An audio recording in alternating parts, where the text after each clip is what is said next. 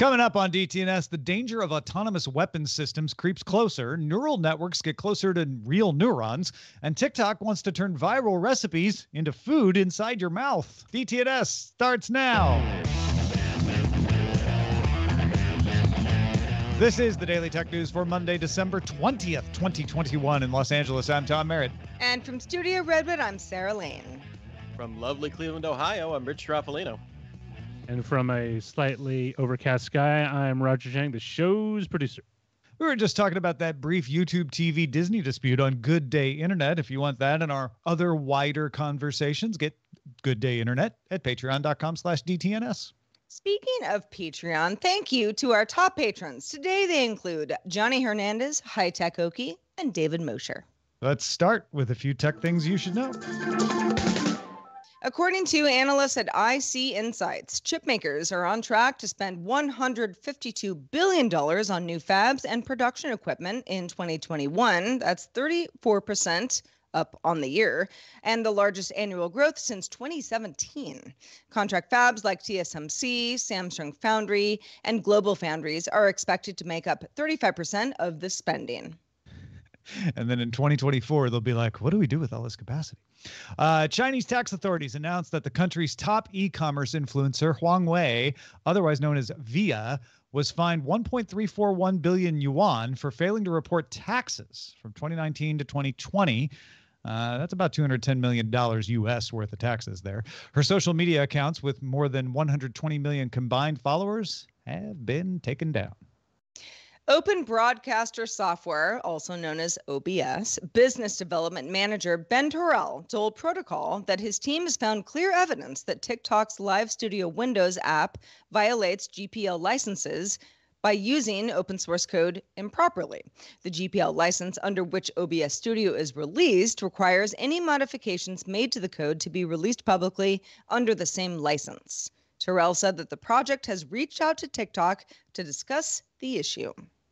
LG announced the 17-inch Ultra Gear 17 G90Q, calling it the company's first gaming laptop.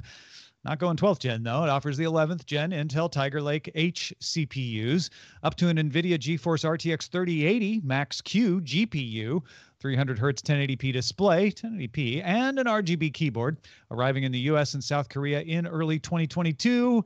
No pricing yet.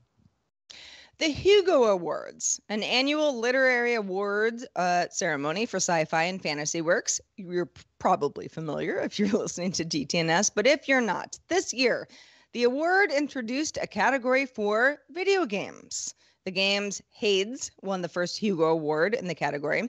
Spiritfarer, The Last of Us 2, Animal Crossing, New Horizons, Final Fantasy VII Remake, and Blaseball were also nominated. Blaseball got robbed. Hades, come on, Blaseball should have won. Anyway, let's talk a little more about a trend in machine learning that is a little bit of convergent evolution. Back in November, a group of researchers at MIT published a study in the Proceedings of the National Academies of Science, aka PNAS, Trends in Machine Learning Giving Insight into the Mechanisms of Higher Cognitive Brain Functioning. The study implied that AI algorithms are undergoing convergent evolution with nature without anyone programming it to do so. Martin Schrimpf, first author on the study, told InterestingEngineering.com, quote, "We've had some success in modeling sensory areas of the brain, in particular with vision, so the team decided to use the process on language processing. They compared data for 43 neural network models to fMRI and ECOG neural recordings of humans listening to words being read. So you'd read out the words out loud, they'd scan the brain and compare that to the actual neural networks processing of those same words. The algorithms included GLOVE, GPT, and BERT. They found that no matter how good the model was at doing what it was supposed to do, they appeared to mimic brain function for language processing, with GPT being the most similar to how our brains actually work. Since GPT uses prediction, that implies that the brain relies on predictive modeling as well. However, the models did not predict brain activity for aspects of grammar and judgment, and that implies the prediction function is special somehow and possibly fundamental to language processing, whether you're a computer or a human. They also found that the more brain-like the processing was, the more it matched humans in other behaviors, like the time it took to read the text. Shrimp said that models that are better at predicting the next word are better able to predict neural responses in human brains, and the models that predict neural responses can better predict behavior in the form of self-paced reading times. So in other words, you can predict some human behavior in this case. And interesting engineering emphasized that a key takeaway is to remember that none of these models were designed to mimic humans. They just evolved that way because it worked the best. Practically speaking, this could help advance projects to synthesize things. With vision, it could help to synthesize vision in the brain. For language, it could help synthesize language comprehension. In fact, we might even be able to stimulate the brain in the proper way to either see something or convert info from vision sensors into a format readable for the brain. And likewise, the advance on language models could improve learning comprehension or language comprehension for people who have disabilities, possibly even able to translate languages on the fly. Now, at the very least, this all serves as an indication of how well models are progressing. And just one more thing to add to this, we might use it to train brains directly. PC Gamer reports on a separate story that a company called Cortical Labs have trained human brain cells grown in a petri dish to play Pong. A normal algorithm takes about 90 minutes to learn how to play Pong. The dish brain did it in 5. Now, it's a long way from teaching brain cells to be mediocre at Pong to making them do complex behaviors. But as we just heard, we're starting to learn the right training models for human functions. So I don't know, maybe someday we can train a real piece of brain for something and then use it to repair damage or disease, right? Yeah. I mean, besides playing Pong, which, while important, Yes. imagine, I don't think I want brain surgery to repair my Pong playing ability, but yeah. But perhaps, get to where you need to go in order to fix whatever's wrong or fix, what might be wonky in a shorter period of time. Correct vision processing or language comprehension after a stroke, perhaps, something like that. Yeah, now you're talking. What's interesting to me about this is also from another evolutionary perspective. There's always all these questions about like the original like evolution of language itself and how that process occurred in the brain and all of that. And I wonder if, knowing that this prediction, the specific prediction aspect is really like this core base experience to language. I wonder if that can advance also like kind of our understanding of how language developed. This is something, like just following that, I think could also have a lot of things. The other thing, though, is really interesting to me is that a lot of these models are black boxes. Like we're looking at outputs of them and we're like, hey, these outputs are really great. And not even to say like these should all be open source, which that's a whole nother discussion. What's interesting, though, is like even just if we were to see under the black box, it might be like not comprehensible to actually see, like it would take a lot of time to figure out how exactly the models work. To be clear, AI being a black box isn't because it's not open source. No, these are open source models, right? Excuse me. Yeah. The AI being a black box is because the data is trained and then it comes in an output, and we actually just don't know how it does it because it's like not designed to show us. Yeah. Yeah. That's the weird thing to me is like we're the outputs on these are so good that they mimic the brain, but we don't 100% know. Like we know how they're programmed, how it got from that is code to mimicking the brain. But it does feel like we're on the right track if we're mimicking the brain, because that's been refined by. So it seems like a pretty good system, right? Shout out to the brain. Yeah, good job, brain. Well, if anyone here has been on TikTok long enough, they know that there are a lot of questions that also involve the For You page. You've probably seen fair share of food and recipe videos. Even if you don't really care about it, it's very prolific on TikTok. These types of videos have routinely sparked runs on food items over the past years. People saying, oh, it's the new TikTok craze, gotta make this meal type thing. Influencers have been part of the restaurant industry for the last few years, kicked off by the popularity of the McDonald's Travis Scott meal. Might have remembered that not too long ago. So late last week, TikTok announced it's getting more directly involved in this whole thing, launching the delivery-only TikTok Kitchen in partnership with Virtual Dining Concepts. About 300 restaurants across the U.S. are planned at launch, with more than 1,000 expected by the end of 2022. These will operate out of national chains owned by virtual dining concepts, including Buca di Beppo and Bertucci's. The menus will change quarterly based on TikTok's most popular food trends, like baked feta pasta, which, by the way, I tried, pasta chips, corn ribs, and smash burgers. TikTok says that profits will go to creators of the menu dishes. Now, see, that last is very intriguing. I got a little confused when they brought in that company, Virtual Dining Concepts. I'm like, so they're just delivering Buca di Beppo, but no, Virtual Dining Concepts owns Buca di Beppo. They're going to use Buca di Beppo's kitchen to make the viral stuff. And then I started thinking like, oh, so this is like when you rip off a TikTok dance and put it in your video game, and then you get in a bunch of trouble because you didn't create the owner of the dance. But TikTok says, no, we're gonna have a royalty system somehow. I'm curious how that's gonna work. I'm so curious about the baked feta, or Mr. Beast or somebody can get a little coin if their menu goes viral.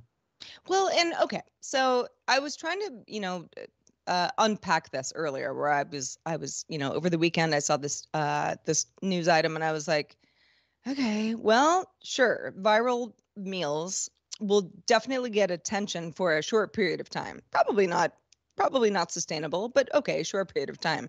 So yeah, if the folks who are working for virtual dining concepts have the capacity to help you get that meal, and then what is the churn? A couple weeks, and then nobody wants that anymore. Well, okay, in that restaurant back at the beginning, do they have the capacity to just sort of like make whatever stupid things that people want every 5 seconds? This seems like a really bad idea to me. No, if they've got a wide enough variety of restaurants, that's the genius of being like, oh yeah, we're using the Buca di Beppo kitchen for this. We're not creating a separate kitchen. It's like, oh yeah, so you just go to whichever restaurant happens to keep the ingredients on hand. I guess you can move pretty fast with that. It only takes a day or two. What's remarkable to me is TikTok continuing to be very aggressive in finding ways to monetize, like to let creators monetize, which outside of all of like the recommendation secret sauce that they have that is the engine of their growth and of their popularity. I think that's the other thing is to keep the content chain churning. To me is like the idea that your profits from this, you're going to have a link back to order through your TikTok virtual kitchen on your video where you showed off the smash burger or the TikTok pasta or something like that. And then you get a cut of that at the end of the day. That to me is like, I mean, they're not moving like super fast on this, but 1,000 restaurants by the end of next year is like, that's a lot of restaurants. I would call that fast. Yeah. Yeah. Compared to other platforms, it's lightning fast. Yeah. I think it's incredibly genius that TikTok is like, oh yeah, no, the user pattern here is see baked feta on TikTok, decide, want to make baked feta, look at steps, say, that sounds hard. TikTok says, hey, would you rather we just make it and deliver it to your house? TikTok user says, yes, I would rather you just make it for me and deliver to my house. Step 3, profit. It's pretty smart if it works. I mean, you're not going to get any views just getting food delivered to your house, people. But you got to make it yourself. Yeah, that's true. The creators don't. You're never going to become a creator if you're ordering it. That's a good point. Baked feta is also really good. So, enjoy. Well, spoiler, the internet is lousy with spoilers, but across blogs and better moderated subreddits, some basic decorum around spoiler exists. There are spoiler tags. You see those on Goodreads and Discord. They can hide spoilery information at first glance and let you uncover it if you don't mind or won't be spoiled because you've already seen the thing. Curating your Twitter and RSS feeds goes a long way to avoiding spoilers as well. That's a lot of work, though. Sadly, the dreaded group chat can still be the Wild West, and you just never know when a sort of friend of a friend in a big old group chat just spoils it for everybody. So the messaging app Telegram is working on a way to hide sensitive content in a chat. According to a post on the Telegram subreddit, the messaging app is testing a way to hide messaging text behind a fuzzy pixelated placeholder that'll have a small icon next to it that looks like an eye. And if you want to see it, you click on that and it'll unfuzz it. Only long pressing will reveal the text, though. It's not clear if pictures and videos could be hidden too, or if this is just limited to channels as opposed to one-on-one chats. A lot of details yet to come, but what has become the norm in many places finally coming to Telegram. Oh man, I cannot wait. There's a person that I follow who will not be named, very popular on Twitter, and routinely spoils things. And it's stuff that I've already seen, because it's like Succession, the new episode, let's talk about it kind of thing. Like, I'm watching that already. So like, it doesn't actually affect me negatively, but I'm like, what are you doing? Why are you doing this? You have like 100,000 followers on Twitter. Something like this, and I understand that we're talking about Telegram, so it's a little bit different, but something like this that can just sort of be like, hey, I don't need to stop talking about what I care about. I don't need, a bunch of people to mute me or block me, but I could have an option to just like obfuscate what I'm saying because it's sensitive material. That makes so much sense. The trick to this, though, is one, I feel like I almost think there needs to be like a list of words or phrases. Like if you're a moderator of one of these channels, where it's around a topic or like a geographically tied or something like that, where you could say like, hey, we're not going to be talking about any Spider-Man spoilers. So if you say Spider-Man, it's going to be, we're going to apply this automatically before that. But then the other thing is I can imagine the reactions, like not everyone's going to remember to fuzz out their response to, whatever the movie spoiler or whatever the thing is. So it's like, people reacting to it. I could also see people being like, no, don't react to it. We need to now start a separate thread between me and you.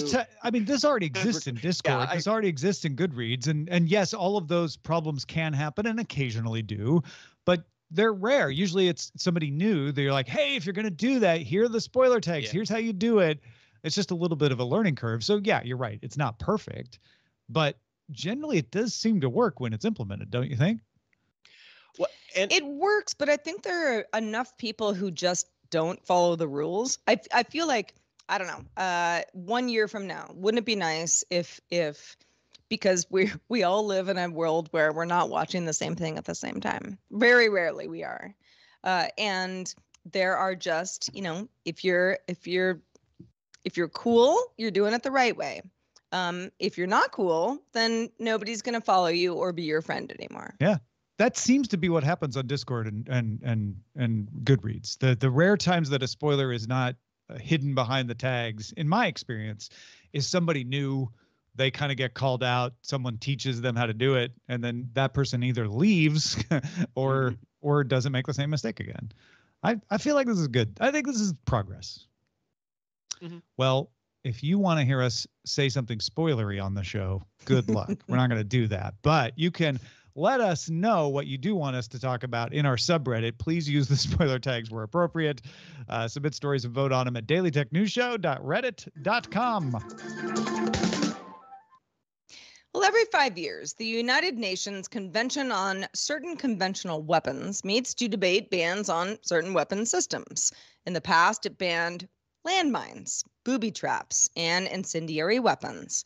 Last week, the group met to discuss banning autonomous weapon systems, but failed to reach a consensus that would have started negotiations on an international treaty to govern their use. So, discussions continue.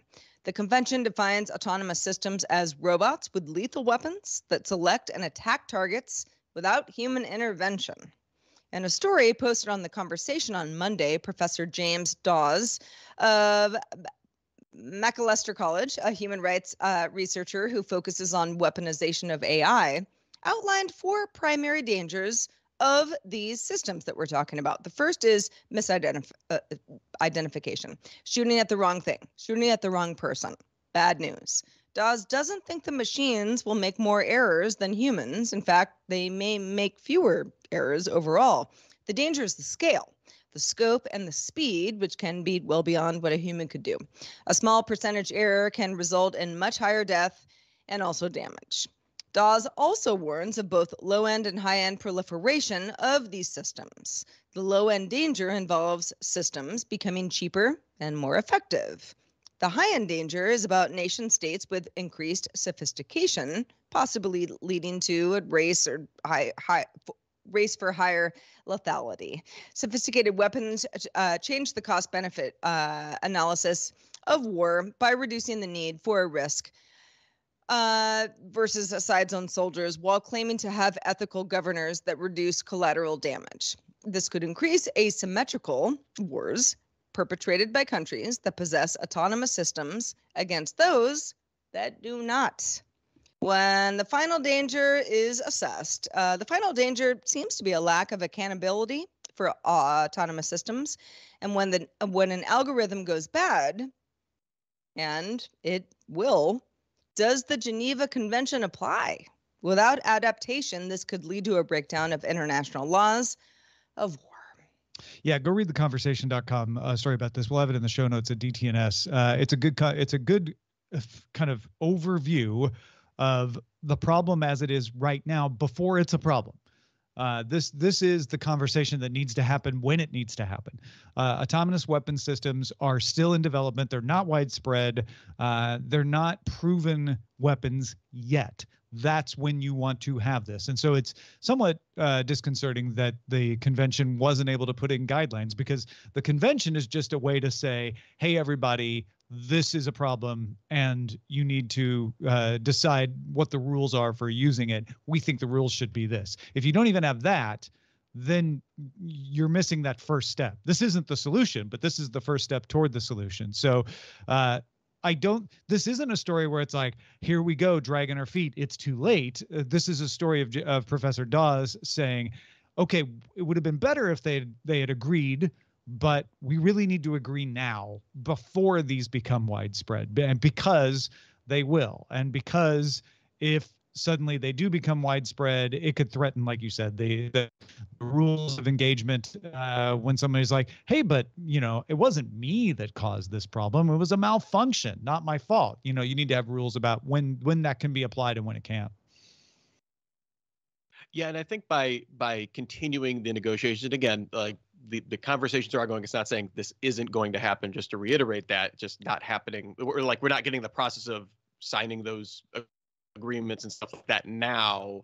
The thing that stands out to me is kind of that proliferation use case where it's like, because we don't have these treaties in place, then there is like, everyone feels like they have to keep up on the weapons research, on that aspect, which can lead to all of those knock-on effects and make it harder to avoid them down the road. And that to me was kind of stood out in this article. No, I think it's a good time for this sort of thing to get more attention. I mean, it's not the earliest we could have done it, don't get me wrong, but now is a really good time to figure this out. So I definitely think it's worth sharing this around, because as Amos points out in the chat room, this would affect status force agreement, law of armed conflict. There's so many things that are dependent on this. Once you get these guidelines, then you have to start modifying other agreements that depend on those guidelines and enforcing them. Yeah, it's a whole thing. All right, Nika Monford is back with two inventors to tell you about. One, an engineer who helped make remote work possible, and the other, an inventor who advanced modern vision care. Hi, this is Nika Monford, aka Tech Savvy Diva of the Snobba West Show. In the Teching While Black segment, I will bring awareness to a Black technology leader who is advancing the tech community through their innovations across the spectrum of industries. Today in Teching While Black, the spotlight shines doubly on both Marion Croak and Patricia Bath. They are the first two Black women to be inducted into the National Inventors Hall of Fame. This honor has been bestowed on only 600 other innovators, both living and deceased.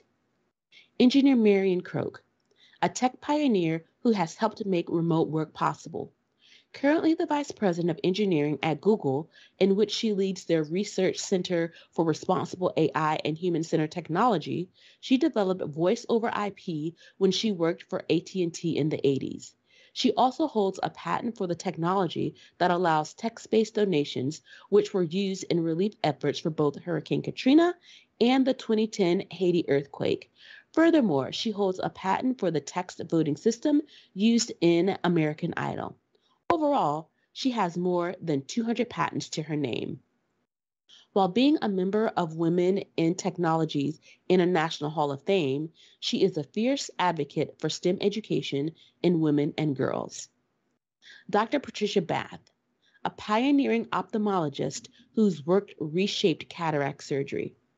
Dr. Bath invented laser phaco, a minimally invasive device and technique that performs all steps of cataract removal.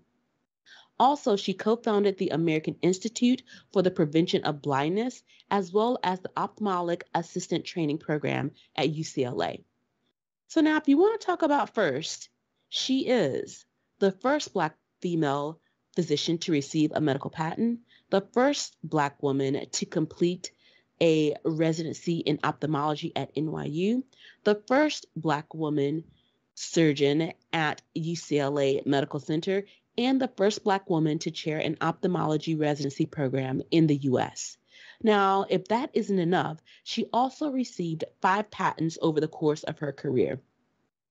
These two phenomenal women have most certainly earned their place in history and are more than worthy of celebration. History is being made in real time every single day, so let's celebrate it now.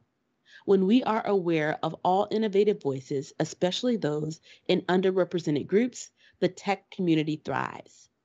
As we wrap 2021, tune in next year where we will highlight a new slate of Black tech innovators. Thank you, Nika. Of course, you can catch Nika Montford on Snob OS Cast every week talking about the latest Apple stuff with Terrence Gaines, a.k.a. Brother Tech. And also, she'll be coming up on our 2022 predictions show at the end of the year. See what Nika is predicting along with the rest of us for the coming tech year. Well, always good to hear what Nika's predicting because she's a smart cookie. Yes. If you're also a smart cookie, you might play Minecraft. You know, if you do, if you don't, A lot of but smart if you cookies do, building functioning computer processors in Minecraft is not new to you if you're actually familiar with the platform. These are made using the unique redstone material in the game to create logic gates. Some users have gone as far as to make these look like real-life PCs. Minecraft builder Sammy Uri spent several months on a particularly complex processor dubbed the Chungus 2, or Computational Humongous Unconventional Number and Graphics Unit, because, of course, that's what it meant.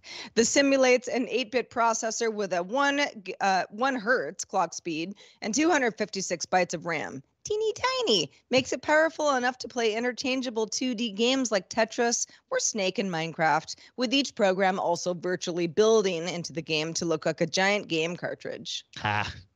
These are always cool, aren't they? Yeah, love them. We're approaching Zilog Z80 status. I can't wait. Yeah. This is Nokia candy bar phone level. You can play Snake, right? Not bad. All right, let's check out the mailbag. Let's do it. This one comes in from Greg. Greg says, I was listening to last week's episode that had a conversation about technology solving a counterfeit goods problem. So I thought of the whiskey industry. Greg says, there's a big problem with this. There have been spectrometers that can analyze right through the bottle, but that might be more of a Sotheby's kind of thing. The Macallan has used a unique cork design that doesn't fit the same one once open and has a QR code that sends a browser to a page on that particular whiskey. This is all stuff that Greg says that the whiskey industry is trying to do to, get out of counterfeit issues. Greg says, but I just read about Buffalo Trace using, on certain bottles, NFC tags inside the cork, which can not only verify authenticity, but can also tell you if the sealed-looking bottle that looks sealed might have actually been opened. Very cool idea to try out at least. Greg says, I'm amazed that blockchain hasn't been added to that as well, but anything to make me feel better when I finally snag that bottle of Pappy. So you could trace your Buffalo Trace with the NFC tag. Yeah. Basically. Make sure that it's funny when you said the blockchain thing. I had my mouse over. I had my mouse over the C in NFC, and I thought it was going to say NFT, and I was like, "Oh no, there is blockchain." It's too late. It's good stuff. Thank you. And I will now. I mean, who doesn't love the Macallan? It's just like a basic building block of Scotch appreciation. So I'm gonna have to look for that unique cork design now. Yeah, I mean, I guess I'm not really a person that likes the Macallan, but I love the idea of something that is valuable being able to be traced. Okay. And well, I will accept you next time I mention the Macallan. I apologize. Thank you, Tom. Appreciate that. If you have feedback on anything that we talk about, could be whiskey or Scotch related, could be about anything, please do send it our way. We love to get your feedback. Feedback at dailytechnewsshow.com is where to send that email. We also have a brand new boss, and we would like to thank our new boss, Stefan. I'm going to go ahead and think that you're like the SNL character, Stefan. Stefan just started backing us on Patreon. Thank you, Stefan. Maybe Stefan. Hard to say. Either way, we're very appreciative that you started backing us. Please don't leave. Please don't. Please don't. I mean, we will thank you every day if that's what it takes. Thank you, everybody, for being part of the show. By the way, we're live Monday through Friday at 4:30 p.m. Eastern. That's 21:30 UTC. You can find out more at dailytechnewsshow.com/live. And we will be back tomorrow with Chris Ashley. Talk to you then.